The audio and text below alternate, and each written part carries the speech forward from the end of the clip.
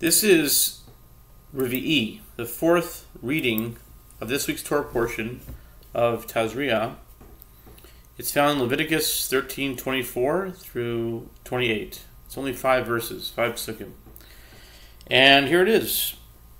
Leviticus 13:24. If a person's flesh has a fire burn on its skin, and on the healed area of the burn there is a reddish white or white baheret.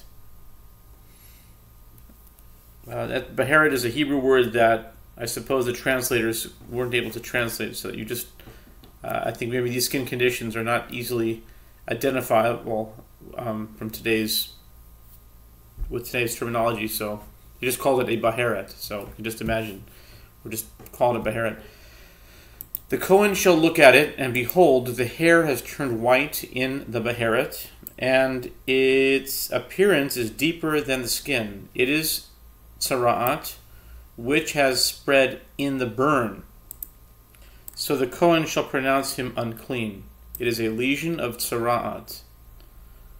But if the Kohen looks at it, and behold, there is no white hair in the baheret, and it is not lower than the skin, and it is dim, the Kohen shall quarantine him for 7 days. And the Kohen shall look at it on the 7th day. If it has spread on the skin, the Kohen shall pronounce him unclean. It is a lesion of tzara'at.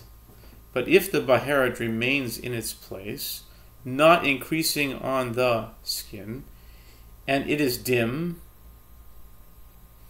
it is a se'et of the burn, and the Kohen shall pronounce him clean, because it is the scar tissue of the burn.